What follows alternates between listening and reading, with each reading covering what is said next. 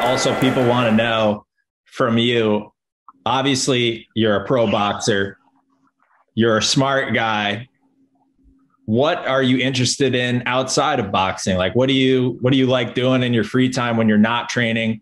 Do you have other interests and hobbies or things that you're passionate about? Well, like I like to play like video games, and then I like to watch like NBA basketball. Like, just like I'm a big sports guy. I just like hanging out with my family, hanging out with friends, and just I guess like staying like low key, being private, but like at the same time preparing, paying attention to the boxing business, and just kind of like just learning. Anything. I'm just a learner.